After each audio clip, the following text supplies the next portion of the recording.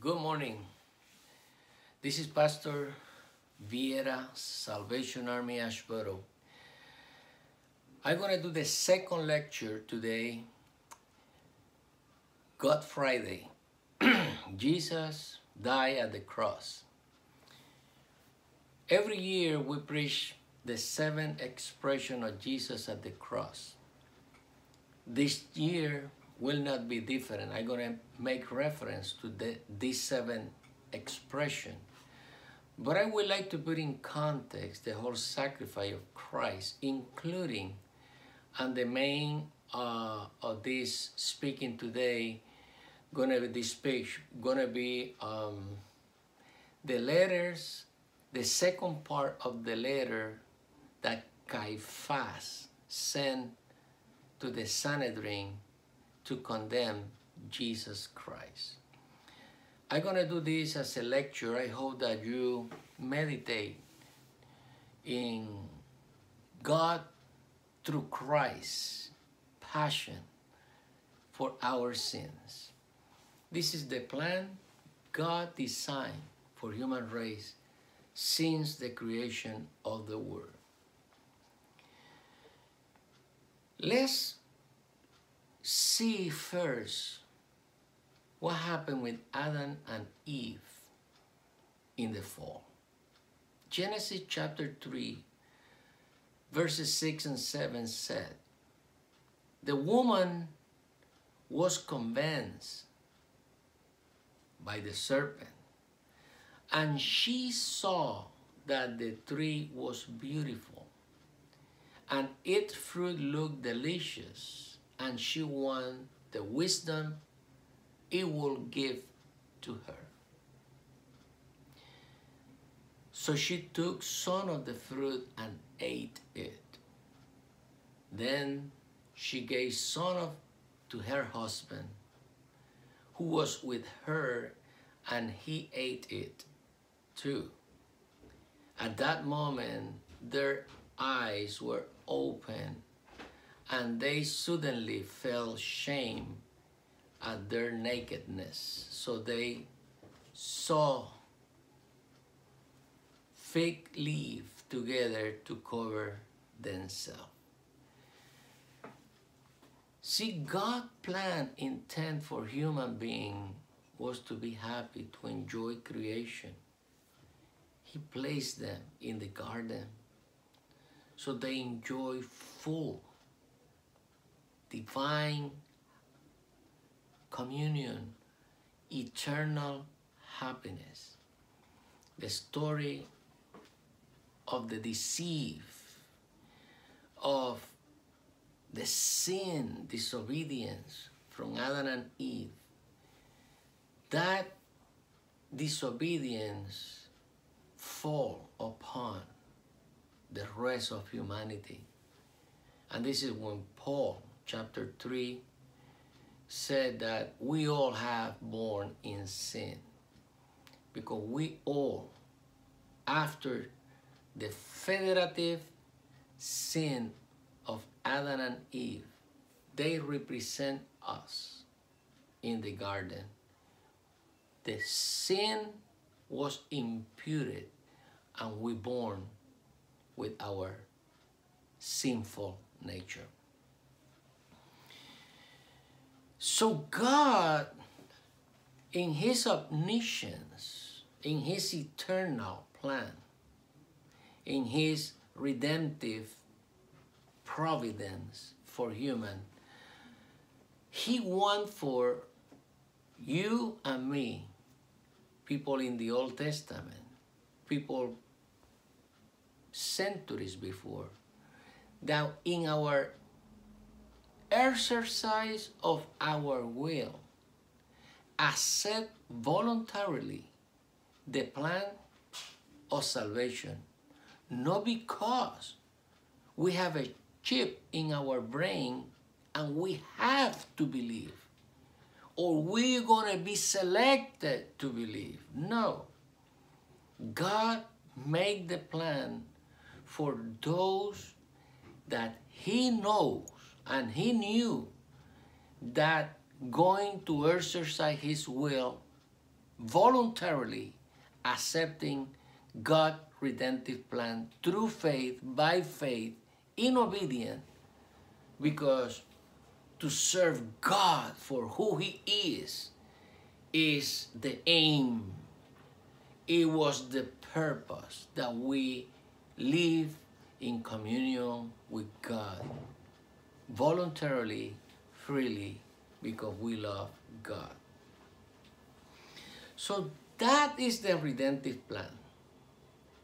Then, chapter 3, 14, 15 said, the Lord said to the serpent, because you have done this, you are cursed more than all animals, domestic and wild. You will crawl on your belly, groveling in the dust as long as you live. And I will cause hostility between you and the women, and between you offspring and her offspring. See the foretelling of the offspring of Abraham. I will be blessed, all the nation in you. The offspring of Jesus, all of the spiritual children of the kingdom. Enemy and a hostility between the good and the bad. He will strike you in the head, and you will strike his heel. That's the cosmic battle between evil and good. God knows the plan. He designed the plan. So you see, God demands the price for our sin. Because when we offend, when we fail the law, we have to pay the price. So, born in sin, we have to pay for our sinful actions. What God did in the Old Testament, He provided a way, a substitute. Instead, God, to demand the price from man, He instituted ceremonies and sacrifices so God can be pleased through the sacrifices that the people present on behalf of their wrongdoings. That was just a shadow, because God have a perfect plan. God have a specific plan for human race. Leviticus 21, 16 to 23, it's a couple of verses, and I encourage you to see those verses.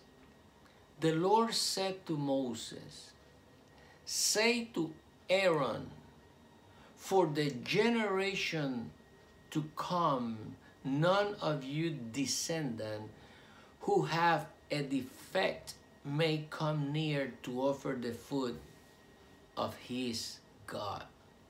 No man who have any defect may come near.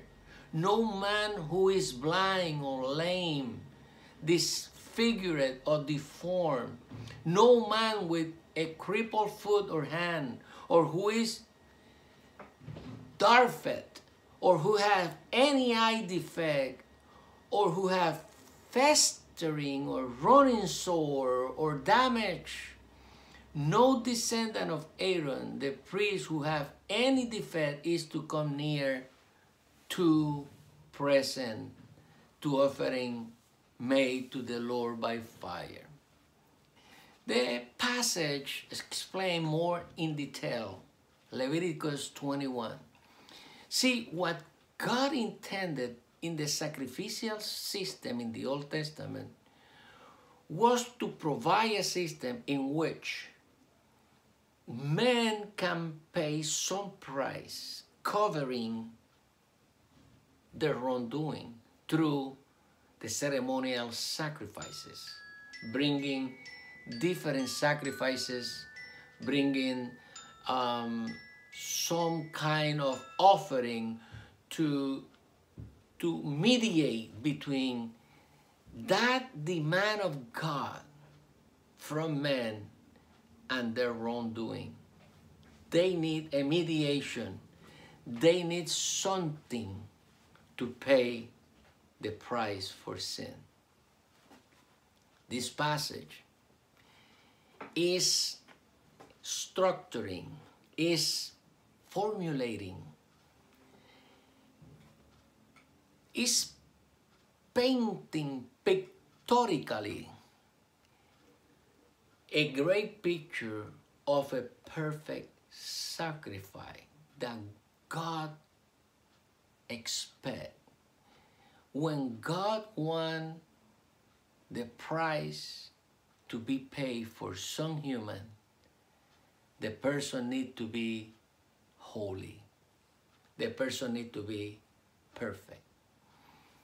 So you see, this is a perfect example in chapter 21 of Leviticus of what kind of sacrifice can satisfy the wrath of God.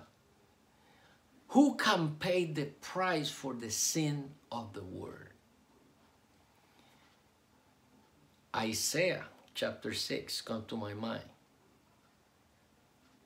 God said to the prophet, who I will send to this impossible mission. The prophet, portraying again the figure of the perfect sacrifice. He said, I am, send me, send me. And you know that this perfect passage is parallel with the calling of Jesus Christ, the Son of God, who say in the divine council, Father, send me. I'm gonna pay the price as a perfect sacrifice. So Christ is the perfect sacrifice for the redemption of man. We can make an effort and pay prices, yes, but only Christ is the perfect sacrifice. That's why we cannot, by any circumstances, take leaders in history. They are good people. The saint in the Old Testament, even people that probably we are not related in the other civilization, prophets, great leaders in the Semitic kingdom, Babylonian, Persian, Egyptian, Greeks, from the Pacific island. They are great leaders that born and raised in history. Come to my mind Montezuma, other leaders in the Americas, but they were not perfect leaders. They were not the one that can satisfy the price of the wrath of God for the redemption of our sinful nature. Only Christ is, was, and will be the perfect sacrifice for our sin. No, Mahoma, I'm sorry for my friend that Mahoma was a good man. Yes, like many others. You know, you probably are a good person. I consider myself a good person. Why not? I try to do my best always. But I am not the perfect sacrifice. Nobody can replace Christ as a sacrifice for the world, for the sin of the world. So that's why he said, I am the way to the Father. He died for us. He suffered for us. He is the mediator between God and human to satisfy the wrath of God, because he was a perfect sacrifice, and only a perfect sacrifice can satisfy a perfect God. All the sacrifice in the Old Testament spoke to the person of Jesus, the Messiah. In Christ, all the prophecies emerge, because the law of Moses, the promises of the Old Testament, the prophecies of the every prophet in the Old Testament, the typology, everything and Mark pointed out to the person and ministry of Jesus Christ, passion and resurrection of Jesus. Today, Holy Friday, Jesus at the cross.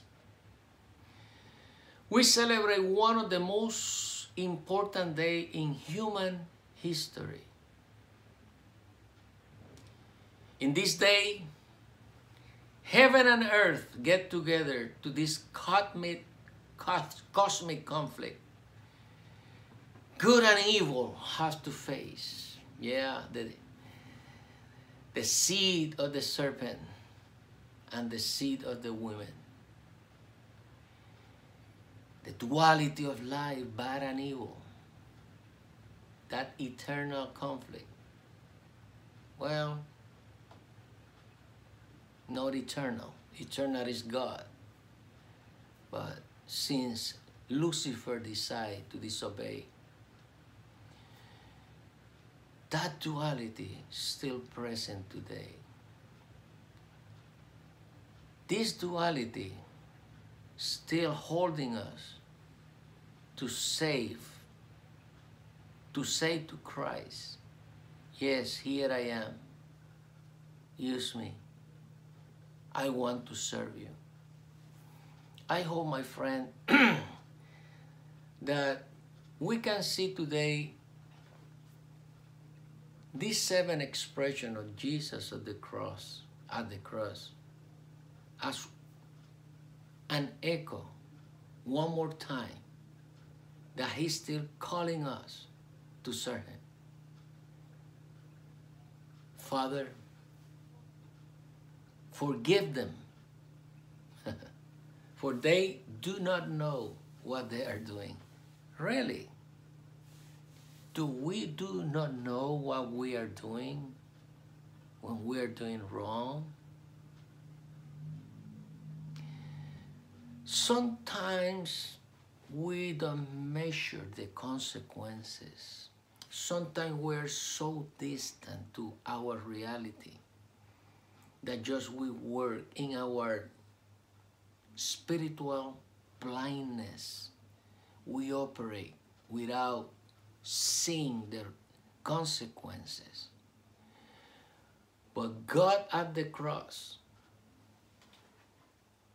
he said, in the front of that multitude, especially those Roman soldiers mocking at him, that multitude of religious leaders waiting for his death, expecting, yeah, we did it. I'm gonna read something about Caiaphas in the second part of this video.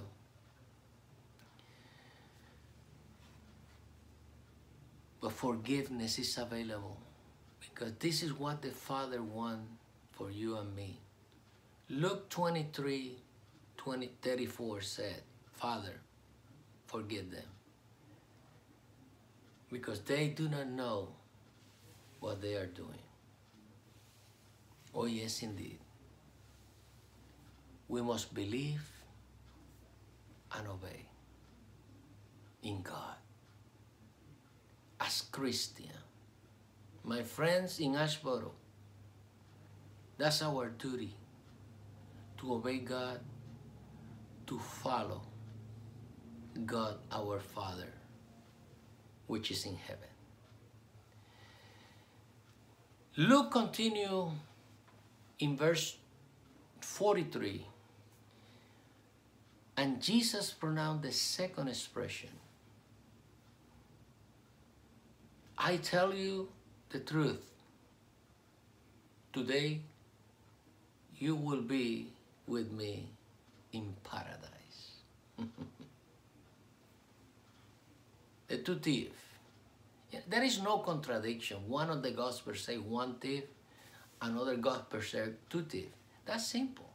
You know, one of the Gospels pay attention to what one was saying, but the other Gospel put in perspective the whole narrative. Point is, one of the thieves reset his life, and even until the point that death, he don't have the capacity to believe. Watch, because sometimes as Christians, knowing what we supposed to do, we resent and we don't do what we're supposed to do. We resent it. That thief died without hope. The other thief said, we had done bad thing and we deserve what we are doing. That's a recognition. Yeah. And then he said to Jesus, Jesus, remember me. This is an action of insufficient. This is an action of recognition. This is an action of, there is some hope here. In this border of life, there is some hope for me. So, Jesus immediately, looking beyond what he said, he saw his mind, his soul, his all past. And with the tender heart, extending the first expression, forgive them, Jesus extend his forgiveness to this thief at the cross. And not only forgive him, he say, we'll see you later in the paradise. You know, for those also Sadducees, they don't believe in angels, they don't believe in eternal life, you know, like so many today. So many today. What difference make if I don't believe in eternity? What difference it make if I don't believe in God? What difference it make if I don't believe in those things? It make no difference. God still sitting in his throne. God still real. God still present. I am the one who resent and who are denying myself to enjoy with Christ in the paradise. I am the one who decide where I want to go, where I will end in my eternal life.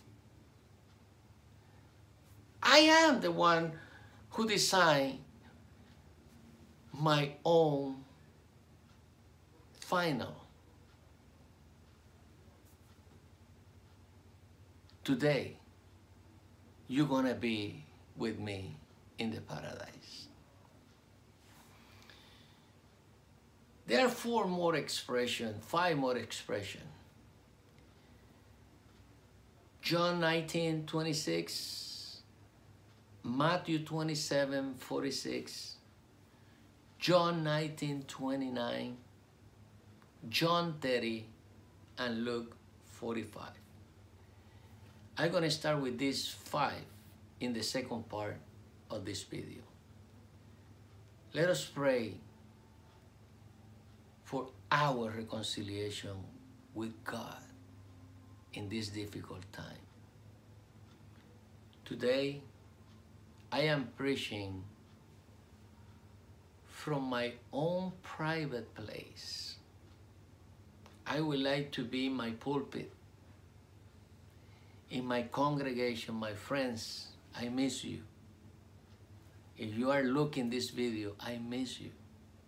I pray for Sabrina, for Jamie, for George, Luis, Barbara, Catherine, Chad, and the list continue, and so many, many, many others. I am praying for you, my local congregation, for my people, for my friends, for my family. God paid the price for our wrongdoing. The only thing that He demands from us is obedience. Father, forgive them, because today we're going to enjoy salvation. See you in the next video.